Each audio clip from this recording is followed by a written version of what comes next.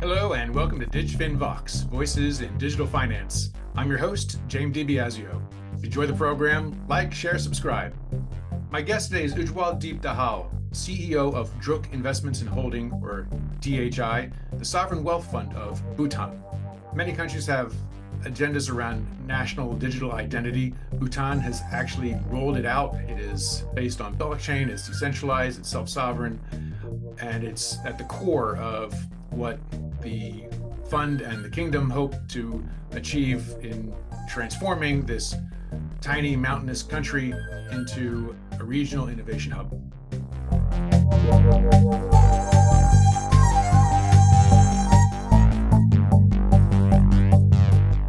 Ujjwal Deep Dahal, welcome to DigFin Vox. Thank you, James. So this is going to be a fascinating conversation. You are the CEO of Druk Holding and Investments, or DHI, which is the sovereign wealth fund of Bhutan. And I think you're calling in today from Thimphu. So welcome. Thank you so much. It's wonderful to be a part of the DigiFin podcast. So as a sovereign wealth fund, I know that we're going to talk about some of the cutting edge stuff that you guys have been doing around crypto, digital identity, and so on. Before I get into that, just I wanted to ask you at a personal note. So your background, unlike most people I would engage with at other sovereign wealth funds, you're an engineer by training, if I understand that correctly. And you didn't come in from a career in banking or asset management. So what is different about being an engineer in this role versus being a traditional finance person? Thanks, James, and good to be here. That's an interesting question. I mean, I do think about things, but a straight answer to that is, I have a lot of good people around me who advise me on some of the aspects of, traditional financing, investments. But I think being an engineer as a background, I think it really helps in terms of I think from first principles thinking, and that's one of the areas that position me to talk to the expert team that I have in various other areas required for eventually decision making and financing and investments. So that's a short answer. But having said that, I'm a technologist at heart, which also provides me with a perspective of looking into the future, the opportunities of the future. And those are, I feel, some of the areas that I bring on the table for advancing the economy or the journey of 10x that we call at DHI, to leverage the exponential growth of technology as a way of building the next generation industries in Bhutan. There's two parts, I guess, to your portfolio. Maybe you can walk me through it. I think the biggest part is that you're like sort of like Temasek in Singapore. You're a giant holding company. You've got stakes in commercial banks, energy companies, airlines, etc. And then there's also a piece of the business which is an investment portfolio outside of sort of Bhutan Inc. Yes. So walk me through a little bit about, help us describe the weighting of these two sides of the business, and on the portfolio investment side, what does that look like? Because we're talking about from an engineering point of view or that first principles point of view. I'd be curious if that is a fairly standard portfolio invested in securities, 60-40 bonds, equities, or whatever, or if it is a little bit different. I would say it's a little bit different. The way Druk Holding Investments was formed and created in 2007-8 by a royal charter, as we transitioned into a parliamentary democracy, and very similarly structured at Temasek, where we operate as Druk Holding Investments. We operate through an independent corporate governance, align ourselves very closely with the government of the day. In terms of strategically aligning of investments for the government priorities, but at the same time, we have our independence in decision making for investments. Now, there are only three strategies that we look at DHI. One is your portfolio management strategy. We're managing these 24 odd companies, 12 of them are 100% owned. The rest are in different shareholding patterns. And that's the portfolio management strategy: investment, divestment potentials, and the stuffs. The second strategy is on the investment strategy. So when I talk about investment strategy, we have five specific areas of investment we look to do within Bhutan and outside. I can get into the details of five areas later, but that's the investment strategy, where also the international in securities, bonds, etc., come into play for the investment portfolio that we have. Apart from investing in traditional industries and apart from investing in future industries. In terms of percentages, I think we have a very small international investment portfolio. Our portfolio is more in the companies that we operate and manage at this point in time. Right. The third, of course, strategy we have is the innovation strategy, to look at building innovation ecosystem for a startup economy to kickstart in Bhutan. So yes, we manage companies for corporate governance, efficiencies, investments within the companies. We also have a small investment portfolio, global investment portfolio, which we intend to grow over time. And then, of course, one of the other heart of the strategy is also the innovation strategy to kickstart a startup economy in Bhutan in terms of helping the next generation entrepreneurs to build the economy. Yeah. And that last piece, Ujjwal, how much of that is kind of a state-run program, even if it's a 21st century one, versus a venture style setup, or perhaps using some of your connections or your assets to jumpstart private sector venture? Like where is that? Where do you see this model going? Right. So let me put it this way. Maybe a quick success story. Bhutan is not known for technology development. What has Bhutan done well? And I mean, two things that come to my mind is gross national happiness, a governance philosophy, and conservation of nature. So technology is a new paradigm for Bhutan, but we want to leverage that for growing our economy 10x. Now, when I say that, what we mean is as a investment arm of the royal government of Bhutan, we are positioning to build the innovation ecosystem. One of the major success stories, which you had a discussion with my CTO, Jacques, also is on the national digital identity. Is kind of an offshoot of this innovation ecosystem, where we took a bold step, vision by His Majesty actually, of building a digital identity on a self-sovereign framework, which is decentralized, and having an act passed in the government and rolled out nationally. Built in Bhutan with strategic partners in India and globally, but still built in Bhutan and operated in Bhutan. Of course, Yeah. it's a cloud. It's hosted in the cloud. So that's one of the national product that we created, tested within DHI and portfolio companies, now rolled out in the country, and we intend to take this product beyond the boundaries. And this is the heart of the innovation ecosystem we talk about, is to invite global innovators, startups, and academicians into this ecosystem to build the next generation proof of concept projects, roll it out in DHI 24 companies as a proof of concept and trial and test, market it in Bhutan, and then take it global.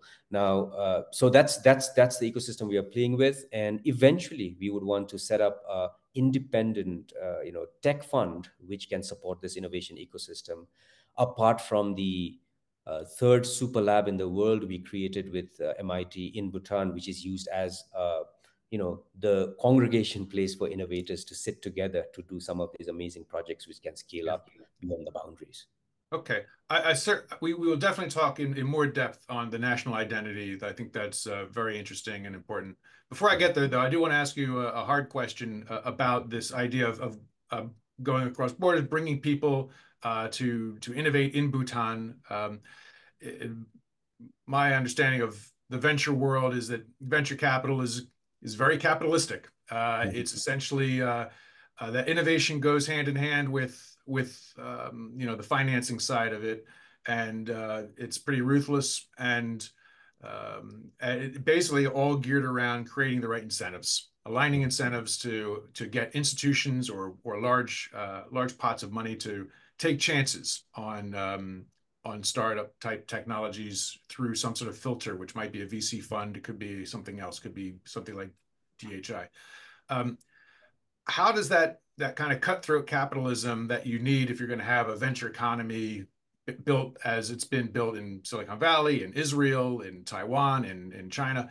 How do you get that if how do you square that with the royal goals of gross national happiness?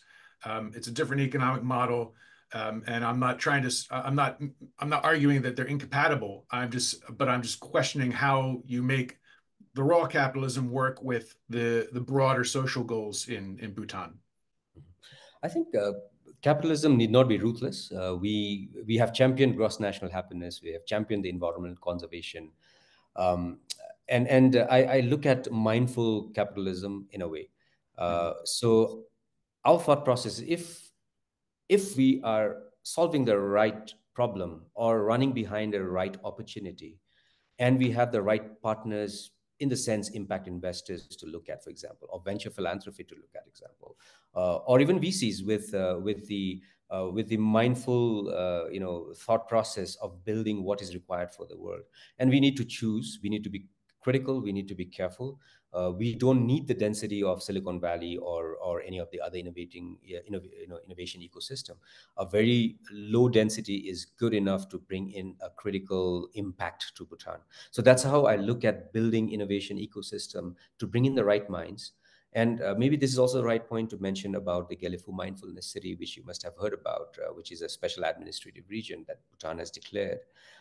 And this is a city where where we want to bring in the thought leaders and investors who resonate with the values of environmental conservation, who resonate with the value of mindful living into the future. So bringing all this together, we're really looking at a mindful capitalism to innovate in Bhutan and looking for the right investors, impact investors, and venture philanthropists to see how we can make this space in Bhutan as a seed of innovation to solve the right problem, but also at the same time to look at the right opportunities of the future. Yeah. One aspect of Bhutan, which is not unique but rare, is that you are a carbon negative country. That is, you sequester more carbon than you emit. You've got vast forest reserves compared to the size of the country. Um, in other places, we're seeing people experimenting with often blockchain-based voluntary carbon markets. What's been the experience so far in terms of trying to turn your carbon footprint into a marketplace, an asset that can serve needs beyond just the borders of Bhutan. Right. So this is an interesting area for us, and this is also again uh, one of the proof of concept projects we are working in the innovation ecosystem. And I'm actually looking for global partners to work on this project. Uh, the way we're looking at it is we're going beyond carbon assets to look at nature capital accounting. So let's what is the value of the biodiversity Bhutan has beyond the trees and the carbon negativity that we presently have? What are the values of the catchment areas that we have protected over decades? Bhutan is by constitution required to have 60% forest cover. We are about 69.9% forest cover today. So what are the values of the glacier lakes that we have, which seems to be melting, not because Bhutan has done anything wrong with this for conservation, but we all live in a global city at the end of the day. So our thought process has been, what is the standard for measuring carbon or measuring natural capital accounting?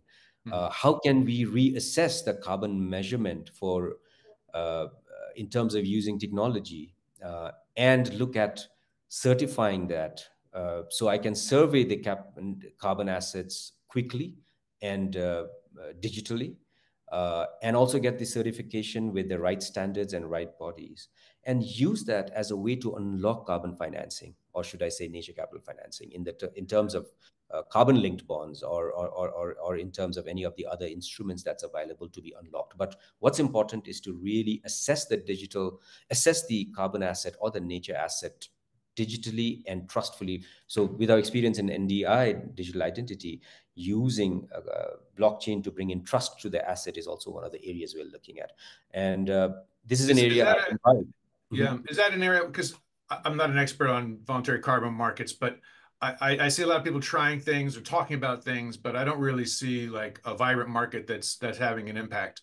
It's a very tiny market in the scheme of things worldwide. So, from using your first principles engineering mindset, Ujjwal, can you give me a sense of what what do you see as the roadblocks to making these markets globally have global critical mass? And are you trying to figure out ways to improve on what has already been attempted? I think if you really drill down to carbon markets, eventually, what is important is to assess the asset uh, and ensure that the asset is credible. And our focus today is to bring up standards in building up a credible asset base. The Right. next step, so if you look at globally, to ensure that the asset base is trusted and credible, the process is just too long. And we need to use technology and digitization to lower the process of, building a credible asset of carbon and as well as certification. It takes anywhere from 6 months to 2 years to get anything certified, and by that time you would imagine what would have happened to the asset base itself. So there's a lot of ambiguity there, so there's no standards, I would say. So this is a space that can be solved. So but again, thinking from breaking down of problems, that's the fundamental problem we feel.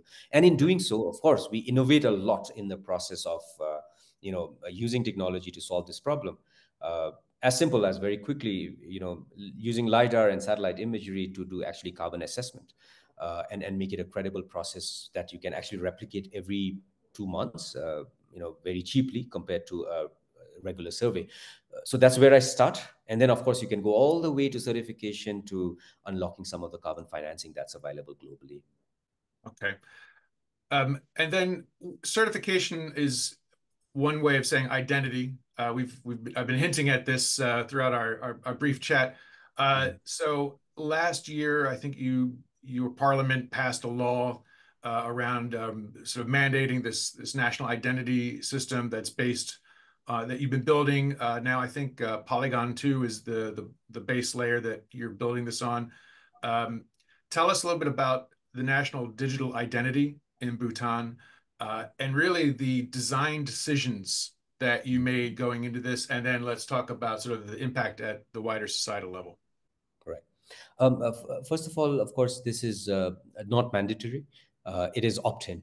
Mhm. Uh, so I feel that this decentralized self-sovereign identity framework, which the world is today looking at as the next step in the identity space, something we have rolled out nationally, is a very bold step that we have taken. But what I'm proud of the team that has developed, of my team that has developed this, is to actually develop, roll out, and operate today. And we have enrollment of about 80,000 plus as we speak, So in about a 10%, population, yeah, about about 10% of the population. Yeah. Mhm. absolutely. And what I mean, what's important at the back of the thing is the technology, the rollout of the system is one aspect, but how does the use case around it evolve and develop? So what I mean by that is I see the national digital identity as a platform for Mhm. credible digitalization to happen, whether it's e-commerce or whether it's identification. Once an individual can identify 100% accurately online on the internet, you can imagine exponential quality of service that we can provide, an efficient service that we can provide, from banking sector to health sector to taxes to border entry to anything you can imagine under the sun. Yeah. So that's how I look at national digital identity in Bhutan. You've talked about using blockchain and sort of self-sovereignty, decentralized. Why didn't you go down the route of, say, Aadhaar in India? I mean, you're a small population. It'd be probably very straight. I know there's a lot of migrant, rural people, but nonetheless, you could probably have just built a database that, okay, everybody's got their number. You can use a smartphone or a feature phone to, to conduct basic things, or get your government, I don't know, some sort of a pension or whatever. Uh, Why not go that way? I think one of the important aspects is data privacy for individual, and this is something we wanted to champion. We're also looking to develop our innovation ecosystem to find the right problems and the mindset of the next generation, where people are very not very comfortable in terms of sharing that data with anybody. So this is an ex- extremely huge example, I would say, that Bhutan has taken across to actually use let the data be used by an individual on his or her own consent. And that was one of the driving factors in building a self-sovereign framework, decentralized digital identity, and not a centralized one. Of course, I have nothing in terms of technology. The centralized one is much more mature. I completely agree in terms of policies, regulations. But this is a statement also, I may say, from Bhutan and DHI, that we are here to innovate, and we look forward to having the best of minds and thought leaders in various areas of innovation. What are the risks in this system that you've tried to game out? How have you thought about what could go wrong with this, or just problems of adoption? Um, Problems of adoption. I think, of course, one is the a bit of digital divide that we have, and we are trying to see how we can manage that, because you do at this point in time you do need a smartphone for the NDI to work. Mhm. We are also looking at feature phones and application of NDI in feature phones. But if you look at the statistics in Bhutan, our internet coverage and phone coverage is well above 90% and 75%. So which is a good indicator that we can make this very pervasive over time. But I think the pervasiveness and the risks are how quickly and how fast and efficiently, rather, we can bring up the use cases of utility of NDI. All it does actually is give you an identity on the internet. The important part of building the NDI for at adoption is the use case development, and we are working very closely with the banks and ministries and government services, to hospitals, to everything else, so that this becomes ubiquitous as a way of identifying yourselves for any services. But that ID also, because it's basically a token, right? I mean, it's something that you can build other things into that token. That ID can come with, um, information about assets, medical records, Mhm. all kinds of data can be, sort of baked into that identity, if I understand correctly. Yes. So it's basically called verified credentials in the world of SSI. It's basically a certificate which has public ledger transaction authenticity for anybody to verify that this particular verified credential that an individual holding in his or her wallet, when he or she is sharing, can be publicly verified that it has come from the individual. So the first verified credential is a foundational identity for an individual. Uh, so, uh, so basically, if just to walk you through very quickly, if I want to avail a million neutrum loan from my bank, instead of filling up all the papers, I can verify myself with a verified credential to the bank, and give all my verified credentials of my whatever other records the bank may require for me to be eligible for the loan. So if I need to share my foundational ID as a verified credential, number one, number two, my probably my salary slip or my tax paid certificate, my five verified credentials, I share it on my own terms with the bank. The bank can verify that particular verified credential that it is a legitimate one because you have a transaction in the blockchain, and then I can have my loan availed. So you can imagine from that perspective, all the public services could be much much much more easier going forward. Yeah. So what are some of the challenges or some of the time frames that you've got in terms of making those public services able to interact with this digital ID? It's one thing to get your population. I'm presuming probably you're starting with your urban population to use this to sign up. But then what has to happen on the other side to get, whether it's some of the companies you own, like Bank of Bhutan or whomever it might be, Mhm. to then build these things so that they can simply operate on the basis of that ID. Right. So we have rigorous because we hold 24 companies with us, and we have mandated in a way, uh, Mhm. through targets to the companies to best utilize the NDI as a platform and build use cases around it. So that's number one. Number two is, as much as we expect the urban population to use it, we have used. There is a volunteer program called DSUPs in Bhutan. We have about 47,000 of them, uh, trained volunteers who we have used to advertise door to door in the hills and the mountains and the villages, to adopt NDI. But of course on the free will, but to educate about NDI. And we hope that many of the public services, whether it's paying your electricity bill to paying anything else, will happen through this platform eventually. Right.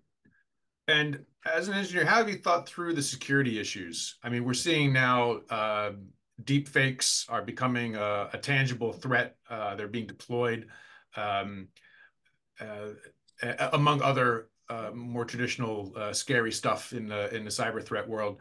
Um, as more and more of your population, your services, your companies go digital and they're using this ID, um, how do you think through what are the vulnerabilities and how do you hope to build it so that you don't create a problem? Right. Of course, I'm not a cybersecurity expert, but I do have a team of advisors when we build the system. Of course, it's hosted in the cloud, so we are as secure as the clouds are, which may be the best form of security available for these applications. The data is not there with anybody. There's no central location of the data because it's all in our own in your own smartphones, individuals' data. So. So if anybody wants to hack, he has to hack individuals' data, and all they get is a verified credential. There is not much information anyway, unless the whole integrated system is available.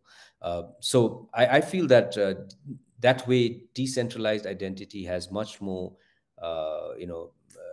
less prone to cyber attacks because there's no centralized database where you could attack. It has to be individual phones or the cloud services itself. So that's a very high level thought process of security. But of course, in terms of technical design and aspects, Right. I trust the team. Yeah. Okay. Sounds good. Yeah. I'm not an expert on that either, so I can't push you too far on that. Um, but uh, walk me through the broad kind of strategy around you have, in addition to this digital identity that we've just spoken of, you've also got a large fund with BitDeer in Singapore that has been doing Bitcoin mining in Bhutan using hydropower for some time. I believe you're trying to scale that up. You've also been dabbling in the metaverse on the sandbox, and so on. So just kind of walk me through, are these things basically just sort of test and learn, experimentation and just kind of see what drops, or is there a more like, a 3, 5 year plan, kind of a specific direction that this is going? Mhm. So it falls in the two strategies. Of course, DHI, as I mentioned, three strategies: portfolio management, investment, and innovation strategy. The BitDeer partnership falls under the investment strategy Mhm. on the digital assets. So it's a very tactical move, investment strategy on digital asset that DHI delved into a couple of years ago. And we have a wonderful partner in BitDeer with and 100 megawatt of Bitcoin mining is operational already with BitDeer, uh, bringing in a lot of technical expertise, it bringing in a lot of other channels of revenue for Bhutan, as well as transfer of knowledge in terms of managing this industry. So it's a very thought through diversification of investment portfolio for DHI, which is a very small component. When you look at the larger portfolio of DHI. In terms of the metaverse, or for example, the other 15 different projects that we are doing in the innovation ecosystem, bringing in our universities together in collaboration with MIT and University of Sydney, for example. Metaverse is just one of them that we are testing. You rightly mentioned, is this a test? Yeah, we are doing about 15, 20 different projects and trying to see which evolves to be something that we need to invest more on. Metaverse specifically, we call it the Bhutanverse. We launched it during the Fab 23 event last year. The Fab 23, the Fabrication 23 event this year is happening in Mexico. So we launched it during that time. We call it the Bhutanverse. The intent is to, build a national gallery for artists and creative people to use the digital space, to use the metaverse to express creativity, as well as leverage it for any potential businesses over time. Are you getting users there? Because the sandbox itself, the user base, from what I can see from uh, Dap Screen and other vendors, seems to be shrinking. Mhm. So, they're only getting 100 or so people a day lately. So, how much of that is coming to Bhutanverse? And, do you just have a sense of if that, do you feel that's going to take hold and be a thing? Or do you think that you'll probably be focusing on other experiments or different types of experiments going forward? Mhm. Well, in terms of whether Sandbox as a metaverse platform will itself evolve or not, I really don't know. I mean, I'm not able to, see that through. But what I kind of believe and know is metaverse will form a central part eventually in terms of marketing and branding and many other aspects of, aspects of operations of businesses. So from that perspective, we have built infrastructure in Sandbox at this point in time.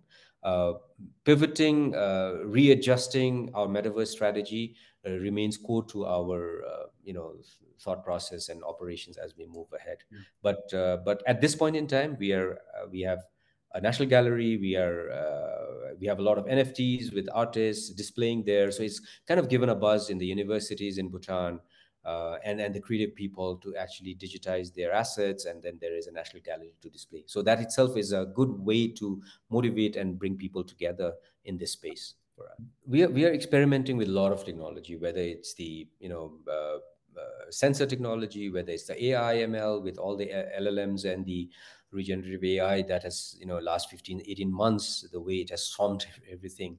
We're also looking at strategically what next from LLM. I think that's also an important aspect for us to look at. Um, uh, you know, uh, so, so looking at a host of technology, but eventually applying this technology and building proof of concept projects within Bhutan, training with our own data is the focus for us at this point. And for example, like we have trained our own national language for in terms of um, in, for Zonka to English conversions. And then we have high level of accuracy. So we are digitizing that, training the algorithms. We're also training the algorithms for traffic management in terms of our own data and situation. And similarly, we're doing like 10 different projects and putting all these, whether it's the sensor technology, whether it's the AI, ML, or whether it's the drone that we're using, everything into a smart city platform and framework. So for example, so that's one of the projects we're doing, but there are a lot of innovation happening in each sphere, but we are consolidating everything towards a smart city platform. Uh, so that has been our way forward, and we keep pivoting. We keep dropping some of the projects. For example, very quickly, one of the interesting projects we're looking at is on switch reluctance motor for for electric cars, and it's Hmm. a quick understanding of what happens to permanent magnet motors when you have ubiquitous electric cars around the world. Wouldn't SRM be so as simple as or as complex as that to Yeah. as from fundamental to more applied research is what we do in the innovation ecosystem. And could you also give us a sense of to what extent any of this then returns to you and your team as a sovereign wealth fund in terms of the way you manage the assets, the way you manage the portfolio companies, the way you think about asset allocation? Are these tools having an impact on that kind of day-to-day aspect of DHI?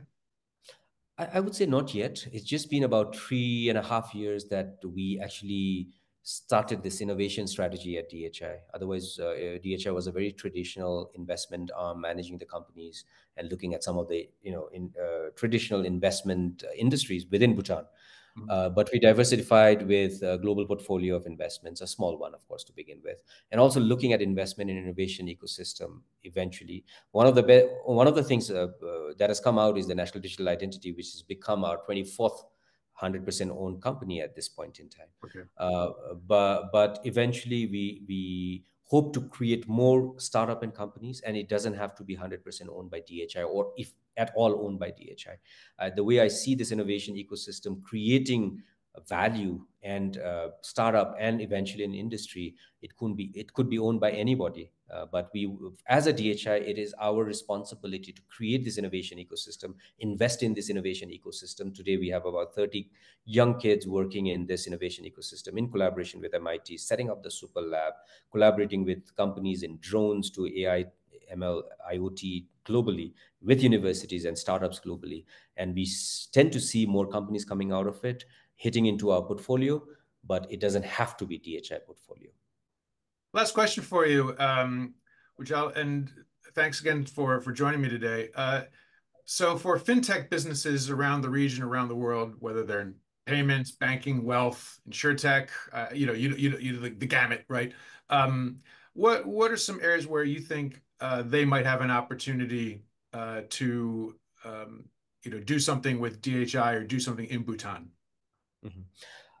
I think this will be very important area, especially looking at the Gelefu Mindfulness City, where we want to use fintech, as a vertical of industries and also innovate beyond the products and services that's available today, right? So again, I think the digital identity that we have becomes the foundation for a lot of application and businesses and fintech to leverage from, I would say. So we could put that as a starting point. But we are, from Bhutan's perspective, some of the problems that we have is our interconnections with international gateways and stuff. So those are other areas that we need certain financial infrastructure to be designed and implemented to be at a global standards, and we are working very closely on that. But apart from that, I think the whole platform of fintech businesses to flourish in Bhutan with agile policies and regulations, with the Gelefu Mindfulness City. We invite a lot of fintech startups and fintech innovators to be a part of the journey with us. Right. Well, I think that's a great way to end it. Thanks, Ujjwal Deep Dahal from DHI Druk Holding Investments, for joining me on DigFin Vox. Thank you, Jim, for having me.